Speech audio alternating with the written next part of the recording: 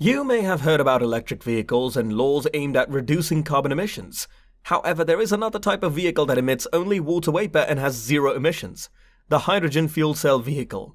Although similar to electric cars, hydrogen cars have unique characteristics that make them less prevalent. As of mid-2022, approximately 2.5 million electric vehicles have been sold in the US. While just 15,000 or fewer hydrogen-powered vehicles exist, these vehicles are only available in California, which has a hydrogen fueling infrastructure.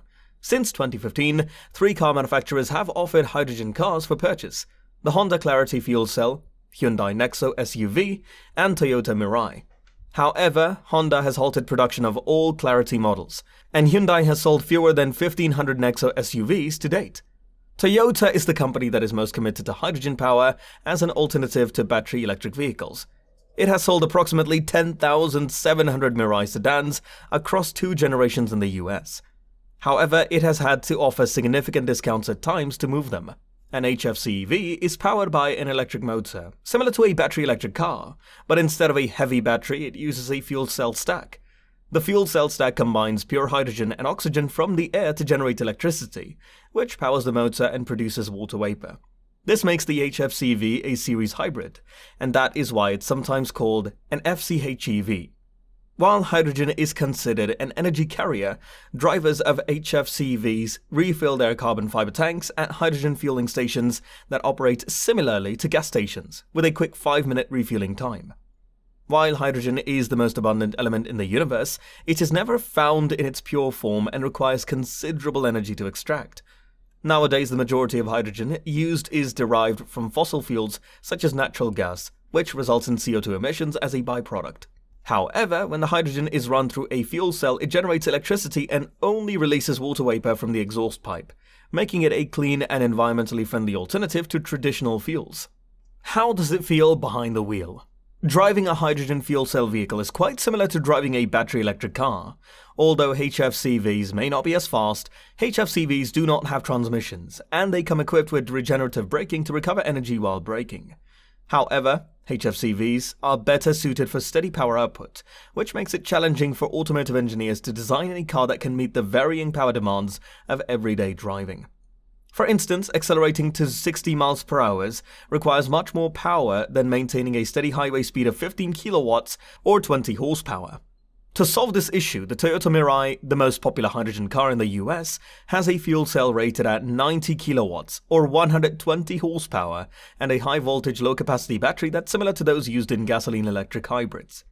The battery provides additional power for short periods of intense acceleration, recharging from the excess fuel cell output or regenerative braking. Like electric vehicles, hydrogen cars have an EPA-rated range of 300 miles or more, but the range decreases at higher speeds. Hydrogen fueling stations. Fueling a hydrogen car requires some practice, as aligning the nozzle and ensuring proper sealing for electronic communication between the car and pump can be challenging. Moreover, current stations can typically only fuel a few vehicles before going offline for up to 30 minutes to repressurize. In June 2019, drivers in the San Francisco Bay Area faced significant challenges when an explosion disrupted the supply of hydrogen to 9 of the area's 11 stations. To address the issue, diesel trucks had to transport tanks of compressed hydrogen from Southern California overnight. Some drivers had to set alarms to reach a station in time to fuel up before supplies ran out. And Toyota refunded several months of lease payments to Mirai drivers who couldn't use their cars reliably.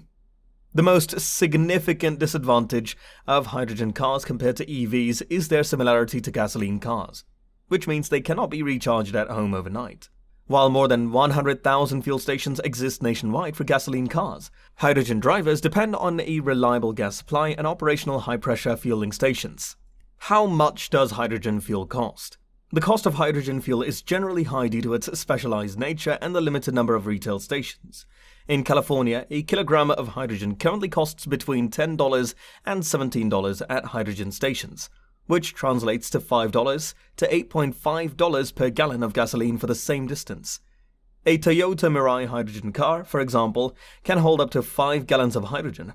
To counter this drawback, some car manufacturers such as Honda, Hyundai, and Toyota have offered free hydrogen fuel for a limited time to their lessees and buyers. But the terms of the offer vary between manufacturers.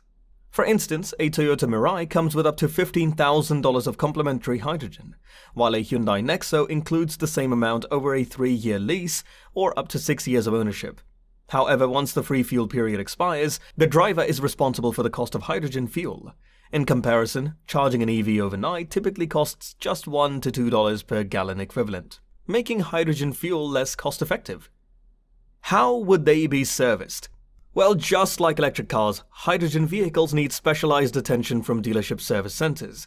While they also have high-voltage battery packs like other electric vehicles, hydrogen cars additionally feature armored carbon fiber tanks that store pure hydrogen at an incredibly high pressure of 10,000 pounds per square inch or 700 bar in metric units. The routine maintenance for hydrogen cars, excluding the fuel cell stack, hydrogen tanks, or their connecting plumbing, is similar to that of regular cars. However, if any of these components need servicing, California has specific regulations in place to avoid the risk of explosion from escaping hydrogen. This requires draining the hydrogen tanks in designated outdoor areas away from buildings, followed by purging the entire system of any remaining hydrogen using various gases, which can take anywhere from 30 to 180 minutes. Are they safe? HFCVs are considered to be safe and have been designed with high-pressure tanks that can withstand even high-speed crashes without leaking or rupturing. Despite concerns raised by hydrogen skeptics following the Hindenburg explosion in 1937, the hydrogen tanks and hardware in HFCVs are designed to survive even if the rest of the car were destroyed in a crash. Additionally, there have been no reported injuries or deaths related to hydrogen components in the relatively small number of HFCVs sold. Like BEVs, HFCVs offer benefits such as quiet, smooth operation, and zero harmful exhaust emissions. Refueling time is also much faster than BEVs, with a full tank taking just about 5 minutes and offering a driving range of 300 to 400 miles. However, HFCVs face limitations, with the most significant being the limited availability of hydrogen fuel. While California planned to have 100 hydrogen stations, only about 60 are currently available, and not all of them are always operational. As a result, hydrogen drivers often rely on real-time apps like the Station Status Report maintained by the California Fuel Cell Partnership to plan their fueling stops. So what does the future hold for hydrogen cars? Although hydrogen cars may initially appear to be an attractive option for eco-conscious Californians seeking electric-powered vehicles, the reality is that they come with several risks and limitations. Automakers had envisioned establishing a reliable network of fueling stations throughout the state, but this has proven to be a more difficult and costly undertaking than anticipated, leaving the availability of hydrogen fuel a significant issue.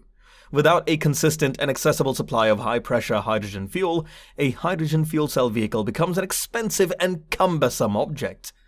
By comparison, electric vehicles have a more established infrastructure and are increasingly affordable, making them a more practical option for many consumers.